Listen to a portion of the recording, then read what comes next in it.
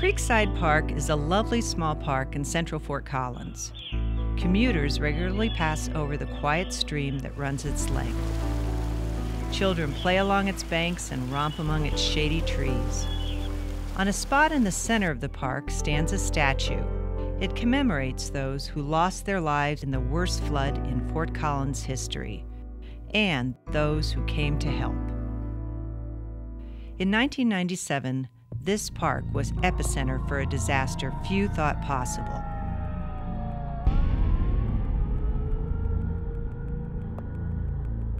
On July 27th of that year, a summer storm moved into Fort Collins and it began to rain. And rain, and rain. The storm's duration and intensity were more than anyone could have anticipated.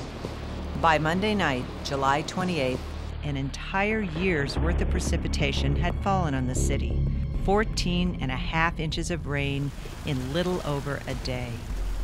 With the ground saturated to its limit, Spring Creek rose steadily, quickly overtopping its banks.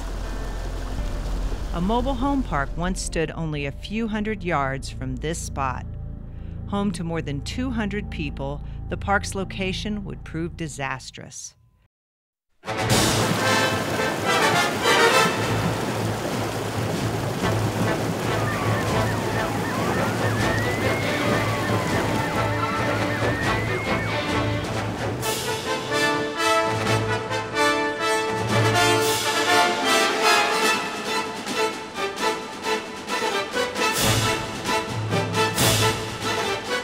Emergency workers responded, and through the heroic efforts of all involved, many were saved that night.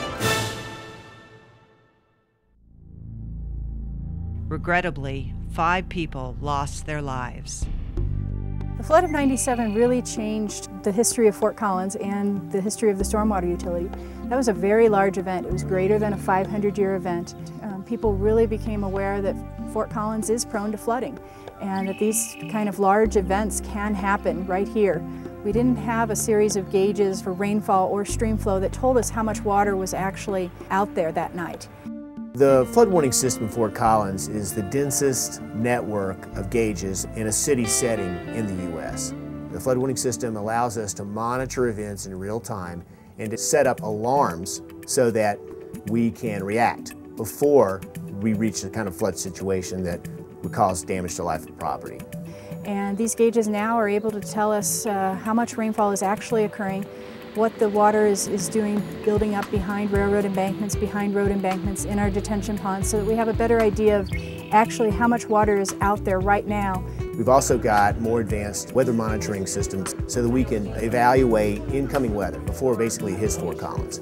That information comes in directly here to the Flood Warning Center. We keep an on-call staff, that is a group of people who are ready to respond 24 hours a day to these conditions. The person who is on call receives information from the National Weather Service, what storm patterns are developing. Yeah, I mean, I'm getting alarms here all over Old Town, high intensity. Yep. They can look at weather information, radar images. They can also look at the actual rain gauge and stream flow information for town, what's been going on the previous few days, and trying to appreciate what may occur over time. The storm might grow to the point where we activate the Departmental Emergency Operations Center. We have the public information officer come in case we have to do any public notifications. We have the Poudre Fire Authority come in, who are basically our emergency managers in the area. The Parks and Rec Department, it could be streets, it could be police, or any kind of other emergency management personnel that might be needed to deal with flooding conditions. On August 2nd, 2007, we had a pretty large storm here in town. It basically moved from the southwest across the northeast in town and created a greater than 100-year event in terms of the rainfall intensity. We recorded all the data from that, and what I did is basically modify that data in order to create a simulated storm. We actually practice running through and managing a flood situation in Fort Collins. You can hear it pounding out here. We've got extremely intense rainfall coming down here. The last update indicated LaPorte was also getting some pretty heavy rainfall, and the stream conditions are basically, the ditches are the biggest problem right now in terms of dumping. We've got 4 alarms set up at Lincoln Avenue on the Poudre, so we've only hit the bottom 2 alarms.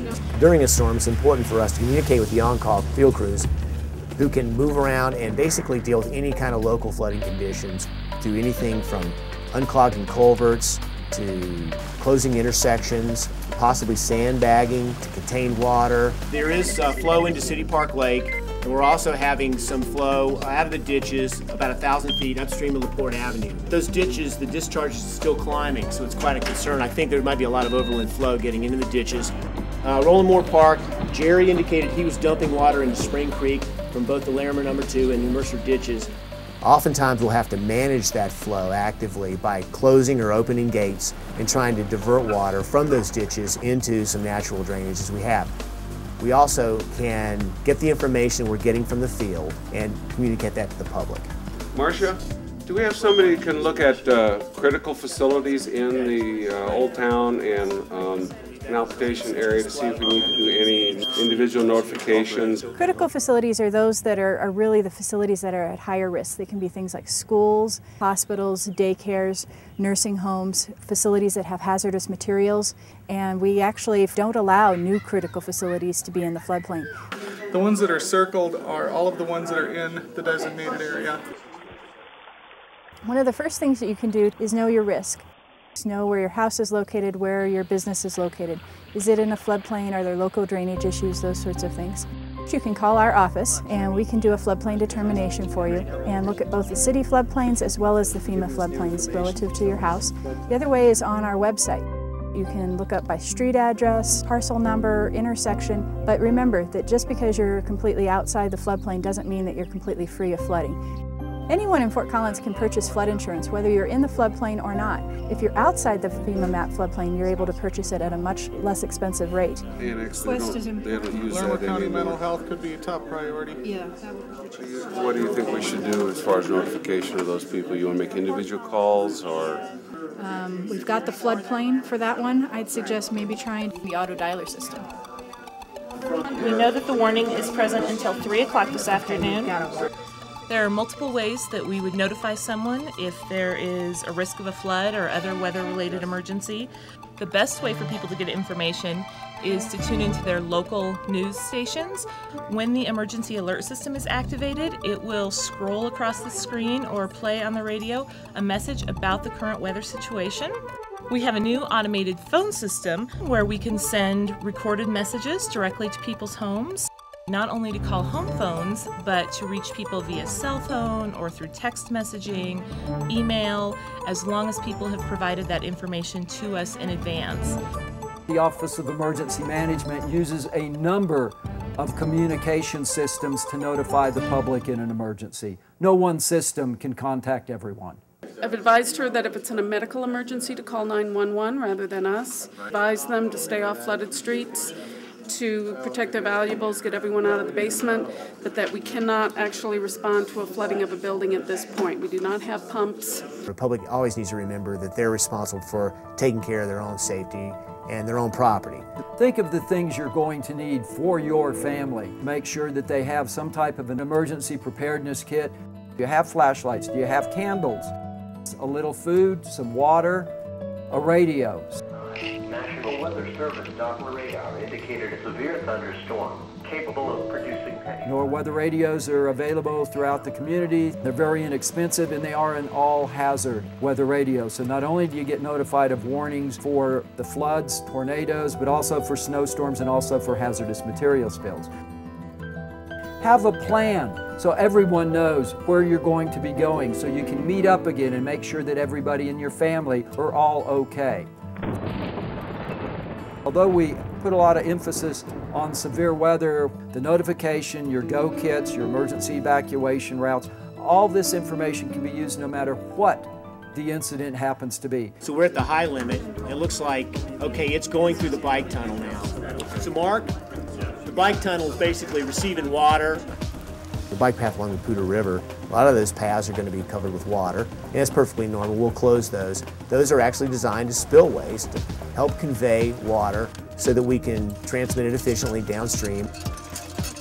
We've got problems that are extending out east now, though, it looks like, because the rainfall looks like it's increasing a little bit along Mulberry to the east. So they're still getting quite a bit of rain. It sounds like storms moving east. If those storms stall, or if there's very little movement to begin with, we can get all of that water falling in one spot for the entire length of the storm and create severe flood problems in town. Have contacted streets to dispatch some sandbags to Constitution and Springfield because presently the ditch is overtopping to the west, and I also have an arrow board out blocking traffic at Prospect and Taft, where we normally inundate those couple lanes of traffic. Apparently there's a resident on Vine west of Shields. They're noting that there's water running across the road right now, moving east, and it's about a foot deep. Apparently vehicles are moving through it. Please do not drive through any area that looks like it has standing water. You can actually hydroplane a car in less than 2 inches of standing water. You can float a car in about 6 inches of water. You are only asking for trouble. So it's doing pretty well. I think we're okay on This that. Mulberry Limb number 2, it's dropping quite a bit here now. And virtually all the ditches and streams west of College are starting to decrease and drop below basically spillage levels. It looks like we've made it through the worst part of the rainfall. All our detention ponds, all our facilities are pretty full right now. If we get another storm this afternoon or tonight or something, we could be real quick back in the thick of things. But good news for now. The Fort Collins Stormwater Utility and the Poudre Fire Authority have taken many steps to try and limit the impact of flooding in our community, including providing the public with up-to-date emergency information. But you have to understand the risk and take steps to prepare yourself as flooding will strike again. Remember, the first step to being prepared is to be aware.